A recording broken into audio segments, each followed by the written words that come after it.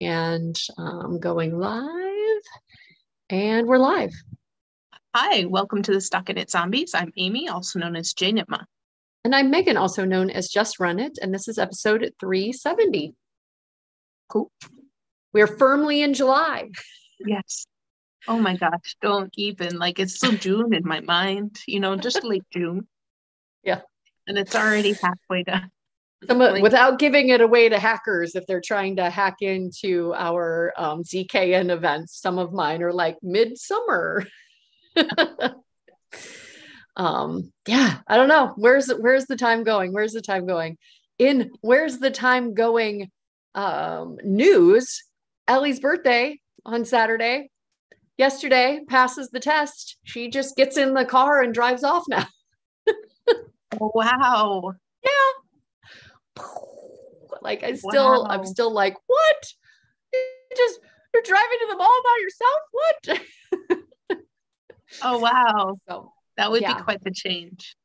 It is. It was. I took my camera and I took a video of her driving away the first time because my mom talks about that. Like, oh, I can still so vividly remember it. And I'm like, well, now I'll be able to vividly remember it because I have a video of it. But yeah, she had a little anxiety about the parking because the way that she got all of her minutes and miles and whatever was that she drove to school and it was very, valet, right? Like she just pulled up to the curb and I'd drive off with the car, right? So she didn't really have to do a lot of the parking. So she didn't have a lot of practice there. But in the last couple of weeks, we've been doing a lot of pulling the van out into the street and putting the trash can as the back and doing parallel parking. And so, yeah, I've got a driver. If it doesn't break people's brain that little girl that was at ZK and other fiber events with me is now driving, I don't know what will. Right. Yeah. My teen is not yet driving still. Have not practiced at all this summer yet. No interest. Yeah. It's kind of a Rorschach test of people, right? I mean, like, it seems like she was really driven, right? Like she was driven to drive. She signed up for the classes. She wanted to do the practice. She went out and signed up for the day, the next available date to take her test, her driving test at the DMV, which I've heard there's quite a lineup of and pent up demand for that of people taking the test. But yeah, she drove it all, right? No pun intended and pun intended. So no, we've got I've prefaced or asked, on the regular, weekly, sometimes bi-weekly, are you ready to drive? Do we want to practice? I thought of another route we can go, blah, blah, blah. And I get I'm not motivated to drive. And I'm like, I don't know my motivation. They said the same thing about work, right? I'm not motivated to get a job. Yeah. That's the other thing. She's applying for jobs, right? So I'm like helping her with her resume and like, well, they want to have a phone interview. And I'm like, oh, you're going to do, like I'm her cheerleader. So you're going to do great. You're such a great, she talked to people at the registration at ZK and like, she's an extrovert, right? So I think she'll be doing fine. But yeah, it's just all of a sudden, right? Jobs, car. She sounds like she was stressed and now I'm stressed. Yeah. We've passed definitely the baton. Like one of those birds that's like, I'm gonna leaving them nest. Right? Every step that needs to be taken to fly away. The really, really funny thing is her pediatrician. So she was born at Mayo Clinic in Rochester. Her pediatrician randomly showed up at the DMV when we were getting the testing done. And she was like, what is Dr. A doing here? And I'm like, don't you know, like all of the pediatricians come and like speak about like your physical ability. No, she just randomly was there, but it was fun because she got to be part of kind of this milestone, right? She was, the first doctor checkup, and now getting the license. So, yeah, good times. All right. We have a little bit of administrati. Yes. And then we've got FOs. I'm going to pause and say hello to everybody that's out on YouTube. I did indeed get the email out, the ZKN email out a little late after I was sleep attacked last night on my couch. So hi, Sarah, Claire, Valerie, Mimi, Sandy. Thank you for joining us and for finding us live.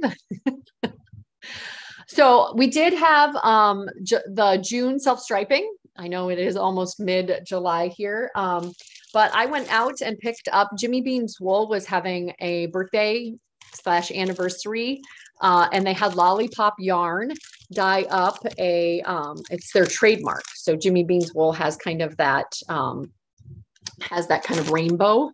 Let's see if I've got my set up here correctly. I can share what this looks like. It's so pretty. Just briefly. So that's what it knits up like, is the kind of the rainbow stripes. Very cool. Yes. And so this is June's prize. And so I drew 3 names from everybody that had entered out in Discord. That's where we're doing the monthly entries for the self-striping, and order in which you contact me with either selecting the Lollipop Yarn in the trademark colorway, a pattern prize, or we've got some, I'm going to say highly sought after, very limited edition, and nobody else can buy it currently, self-striping logo items. That's kind of our 2 socks, and it says self-striping craft along on a bottle or a shirt or logo item of your choice. So with no further ado, the 3 winners were Randy, Ingrid, and Jen Gall. So I think ranging from really recent to April to maybe a little earlier in, even earlier than April in the year. So just through that highly technical scrolling solution. Yeah. So, yep. Please contact me at your earliest convenience and state your preference of those 3. And if it's something that needs to be mailed, that is your top preference, send me along your most current address. So there's that. Also get your musical craft along entries in here by the end of July. So again, very loosely, it can be inspired by album artwork. It can be inspired by a song. It could title a song lyric, just anything that musically makes you happy. We did watch The Greatest Showman on Friday, and that musically made me very happy. Everybody, if they were looking at faces instead of just the movie, got to see me like belting out the tunes on mute. So, but it made me extremely happy. Music makes me happy in general. I'm a very musical person. So combining those 2 loves. Yeah, I mean, that movie is lovely, but it's also sad to me. It's very sad movie. I'm choosing to just sing the songs and really enjoy the lyrics and how it's craftfully done, right? Like how the music really, it mirrors a lot of the messaging. I think we kind of sometimes after the movie nights, we talk about the movies, and there's definitely the It's a Wonderful Life moment, right, where he realizes all along that he's had what he really needs to be happy, and that's kind of the messaging. I understand that the premise and some of the history is maybe is problematic and sad, but yeah, for sure, but good music. Yeah, for sure. This Is Me or whatever, that's in my playlist. I like so great one. So empowering, goosebumps, chills, depending on whether or not you're listening to it during a time where you really needed it. It took 9 years.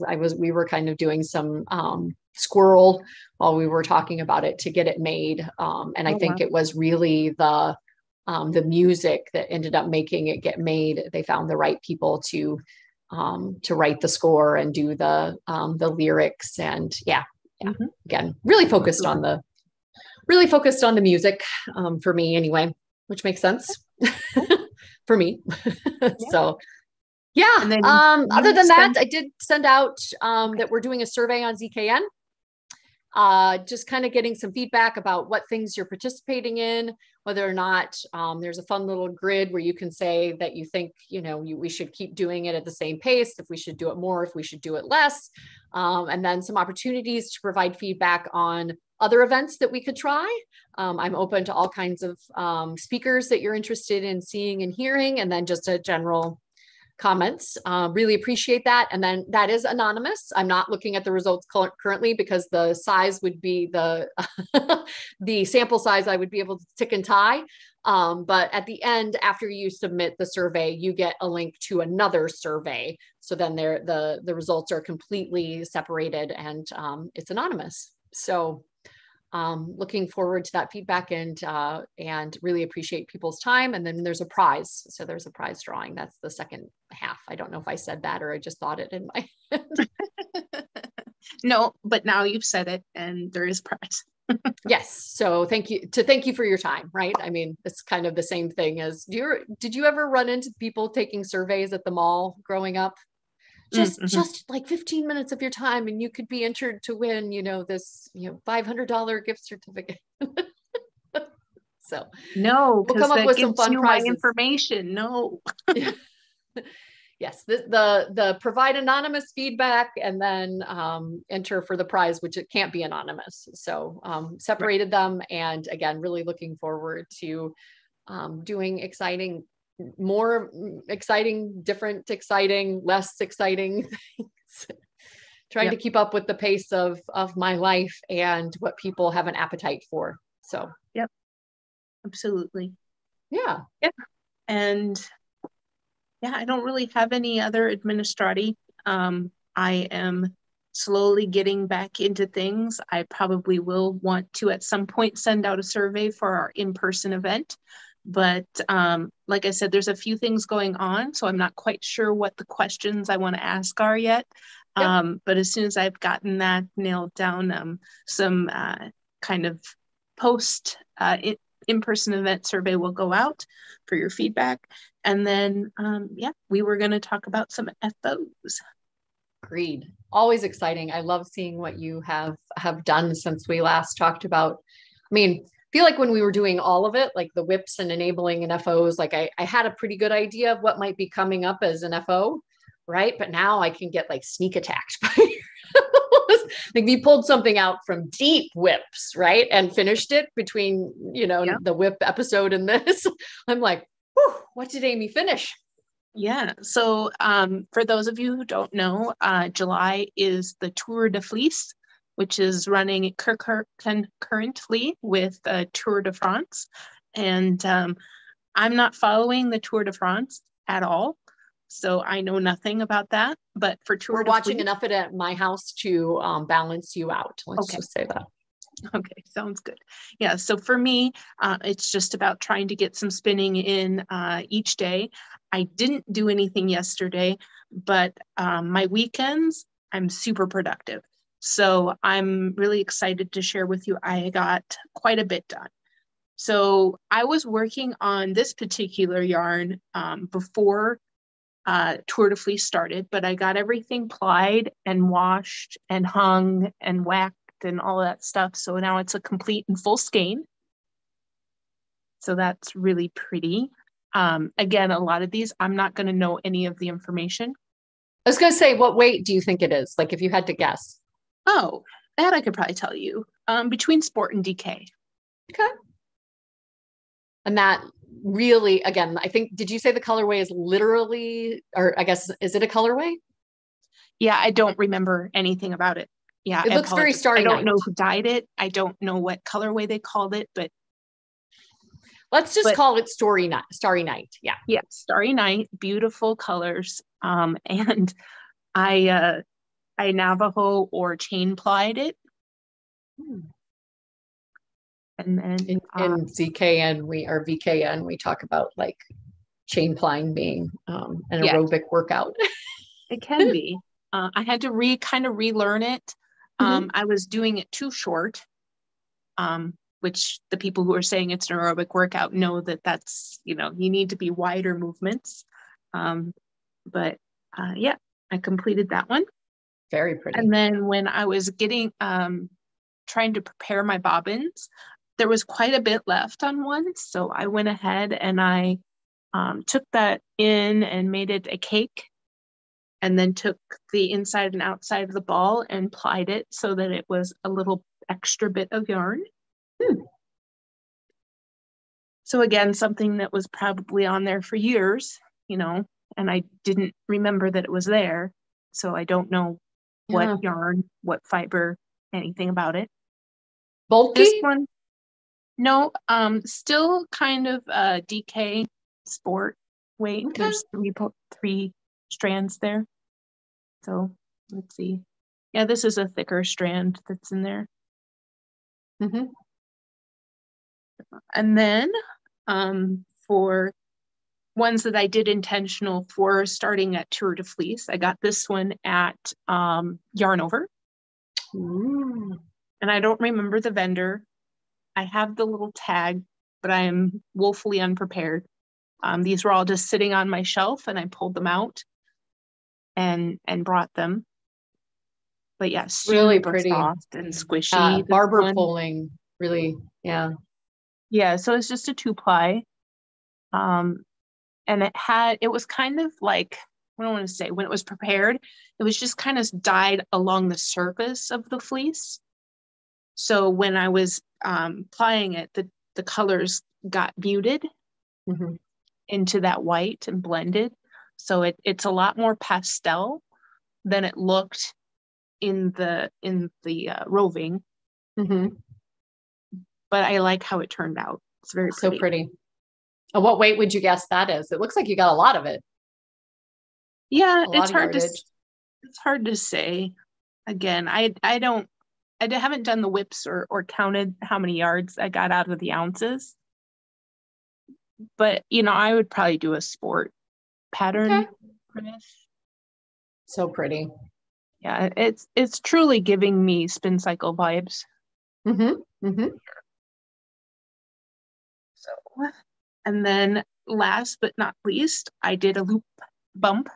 So, or bat or whatever.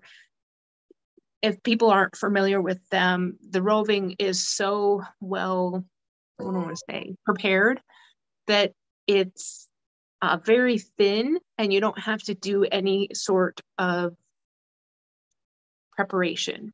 But if you spin it very thin, it can take you forever, right? Forever to get through. Just because it's so well prepared, you can go super thin with it. And some people do that, and then like you could spend a month on that one batch just because of how, yeah, it's like lace weight, but or cobweb even. But I decided to go ahead and try to make this as bulky as possible. So I've got a loop bat that basically I pulled from the outside. That's kind of a hint or trick that I've gotten from other people. Pulling from the inside, it tends to break because it's so ethereal and light. Pulling from the center kind of can break that, but if you pull from the outside, it just kind of, it goes better. And so I just pulled from the outside, got to halfway through. You know, when I felt like it was halfway, I weighed it and then went, oh, okay, here's where I need to break. And then I went ahead and spun the second set and plied them together. So we have something that's very Barbie-poly or contrasty on both ends of the skein. So like this is the start, and then like this is the end. Okay. And then the middle, kind of the colors were more blended or more closely matched. So there's 2 sections in this set. You know, if you were to knit it up, you would see a color change in here. And there's a couple color changes on either end. So I'd say about six color changes if you were going to knit one piece out of this. Yeah. And then this one I would say is at least a worsted. I don't know if I'd go much higher than a worsted on this one. You know, for patterns. Yeah. It's kind of like berry stained a little bit. Oh yeah, I can see that. And then I went ahead and I put on a Nitty Gritty, Nitty and Color. Sorry, I don't think Nitty Gritty does fiber. Nitty and Color. Loved it. It's like a black with like the brightest pops of colors. And I thought that I would get kind of like a raven dye, you know, from Blue Moon Fiber Arts, where it's kind of black, but then you see a sheen of something else. And there are spots like that, but she did such a good job of giving you full pops of color that it's also got like this huge bright pink and bright blue as I'm spinning it. So I'm really enjoying that one. I can't wait to see what it's going to ply up as. I've got one ply done and I'm halfway through the second set. And so, yeah, hopefully that'll be very soon. But yeah, yep. Tour de Fleece is off to a good start. I've gotten 2 full skeins done plus a third finished. So feels well productive. Excellent. Excellent. Well, I have all things stripes. I'm wearing stripes. I finished stripes. And then I think I mentioned last time that because we went into a little tangent about needles and needle cables, that my needles that I used to make my mussel burrows broke. And so I took that as a sign that A, I needed to order more because I had more hats that I wanted to make. And then B, that I should maybe do something different. I was getting a little one note. So I believe this was the one that I cast on when we were at the coffee shop together. And that one got finished probably between when we were, I think we talked about, you probably saw it when we talked about whips pre-ZK. Just absolutely love this green. The other half of some self-striping and another colorway so again, going to have a little fraternal twinning. Like if you really looked at it, you would be able to see that this one was in another one. And that obviously the self-striping was in another one. But really enjoyed how that self-striping worked up. You can see more of the bullseye effect here on the top. So just a reminder, I'm doing the tops as solids. Once I get to the full circumference that I want is when I begin striping. And then at about the halfway point, I flip the dominance, whether it's 4 rows of the one color or 2 of the other. So this one, I believe I had finished up before ZK, and this was the one that a lot of people probably saw me working on at ZK. This one I know is 6 and 7 fiber left over from my,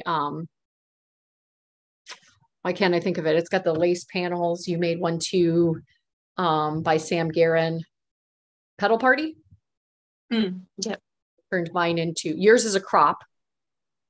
Yep. I turned mine into long sleeves. The pattern says crop on it, I think. Yeah, Pedal Party crop, I believe. Yep. Yeah. So leftovers, which I love, like the utilitarian in me is like, oh, that little, most of a skein has been sitting around for some time. And here I get to, can you hear me? It looks like maybe my connection's getting bad. I can. Okay. But yeah, and then some leftover I can hear you. You're just.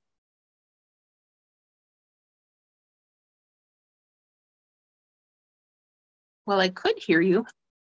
Yeah, I stopped. And now I can't. You pros. So again, I don't know which one is which. I'm going to continue on because I can see myself moving on the other screen.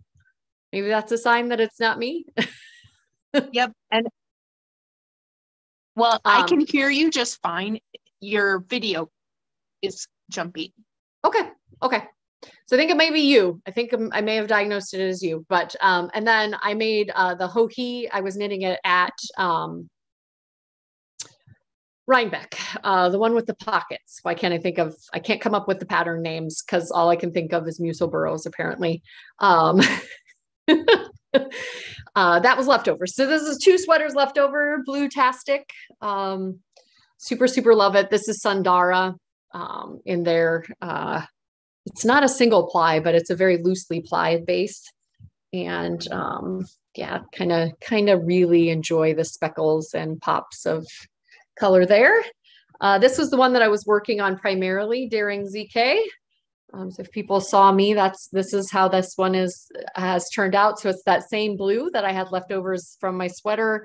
And then this was leftovers from Into the World that I got at ZK or at Rhinebeck. And I made a sweater out of it too. So these are all leftover sweaters, which again makes my heart happy that I was able to. I believe this was my recalibrate. I knit primarily this white with the kind of pops of yellow into my recalibrate. Then I got out some new skeins of yarn, and this is the one that literally broke the needle. Couldn't handle it anymore. It was the pink. So this is, we just talked about her and we're like, oh, her watercolor stripes. I'm losing it. Diabolical. And I believe this pink is from Knit Picks. It's just some of their standard Knit Picks fingering weight base, but really enjoy how that one, again, the green is really popping on my screen here, but how that one knit up. And then I took a break. I said it broke while I was doing the crown.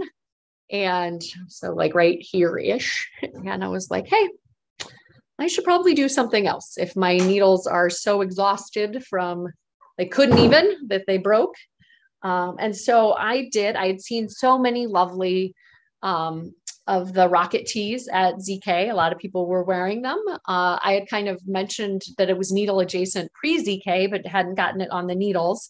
And so I used some D-stash that I bought from Lavender Loon, the flying kettle. So she's not dying anymore. So that's the danger of waiting to knit something up, because I was like, oh, I want to go get more of these beautiful, this beautiful kind of rainbowy speckled-tastic. Does she have anything else? And then it does not appear, at least I could not find that she is dying anymore. And then this was the purple that Eat Sleep Knit sent us it's like Cicero from Malabrigo in one of our quarterly guessings. So it's got some linen, and so it's actually more of a sport weight. So my contrast stripe is actually heavier than my main color, which is the opposite kind of how the pattern is written, because they have you using lace weight as your kind of contrast stripe. So I did a little bit of playing around towards the beginning, like, so in this area of going like, so how many, because this is a little heavier weight base, how many stripes would make it look more even? And so I think I ended up doing 6 of the main color and 8 of the main color and 6 of this purpley. I just really love how it turned out. I had more of this yarn than I had of the other. I was really stretching on the purple, on the Malabrigo. So I made it as long as I wanted, and then I weighed how much I had left of the purple and got as many stripes as I could. And then I was like, oh, wow, these sleeves are going to be longer than I thought. And then stopped. I still had a little bit of purple left, but did use the main color as the I-cord around the edging, and looked at some notes on Ravelry, because she recommends using the mohair held double, I think, for the I-cords, but saw some modifications I made were, so Cindy on ZKN on Wednesday, VKN I was mentioning that I was having a lot of rolling, especially down at the bottom. And she mentioned doing a purl row before going into the I-cord. So I ripped it out and redid that. I also had to go down significantly needle size. So like my main was on 5 and my I-cords were on 3s, and they're still like, they're not taut. They're very loosey-goosey. But they did block out and lay pretty nicely. The bottom, I believe I did a 3-stitch I-cord. So that's 3 stitches on the needle. You do knit 2 and then you knit 1 through the back loop. The neckline, somebody mentioned they thought that was a bit heavy on the neckline. So I just did 2 stitches.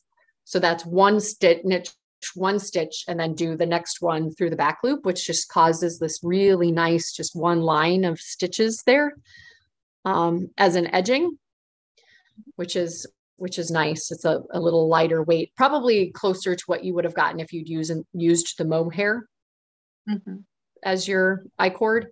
And then I think just to be different, I think I may have done in between those two for the sleeves.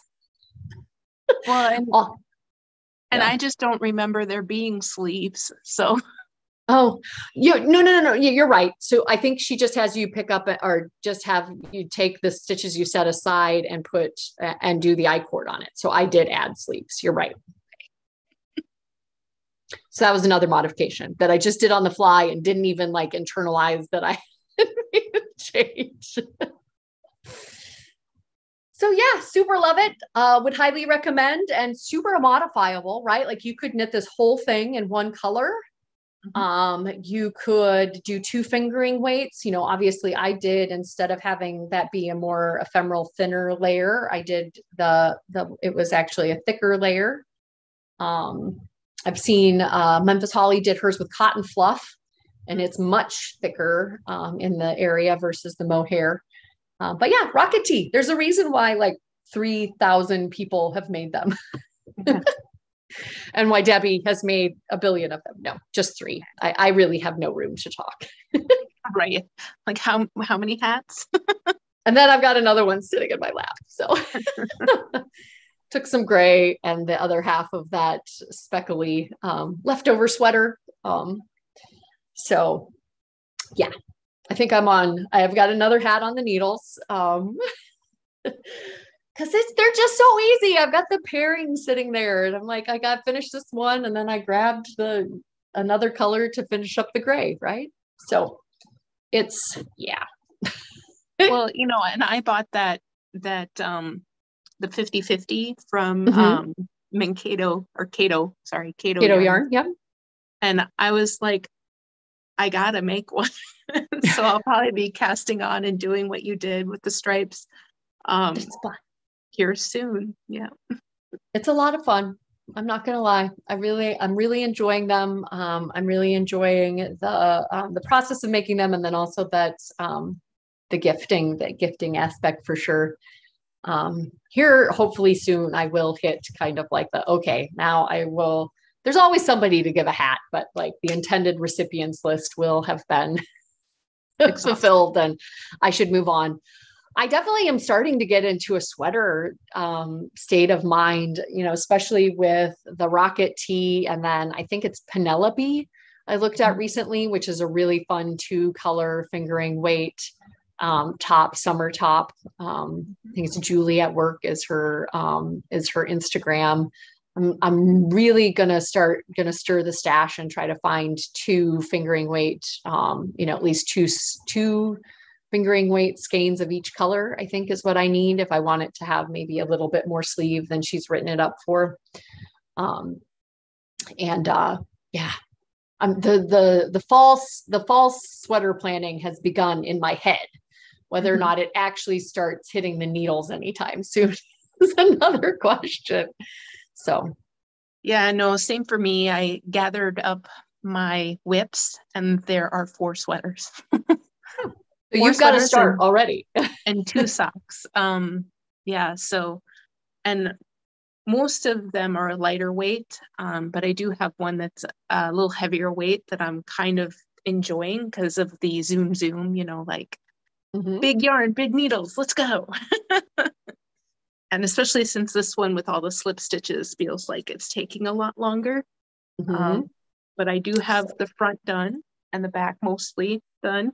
So I'm like, ooh, with all of that spinning. Yeah. Look at you go. Yeah.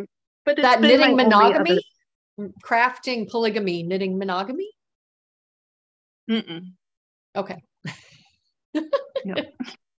Like I said, that other sweater, the big yarn, big needles, I think it's the Marley. Okay. I had finished or had started doing the sleeves at the same time. So one afternoon I picked those up and finished the sleeves, and now I'm like this far in the back. So I'm working on other stuff too. Excellent. Well, stay tuned for, you'll get to see some, I feel like we both had some tips and tricks in there, and we've shown off a little bit of our whips. So we snuck it in. But yeah, we'll be chatting more in depth about those things going forward. And always love the FO episode. So thanks for sharing. Yep. Bye. Bye, Ufta.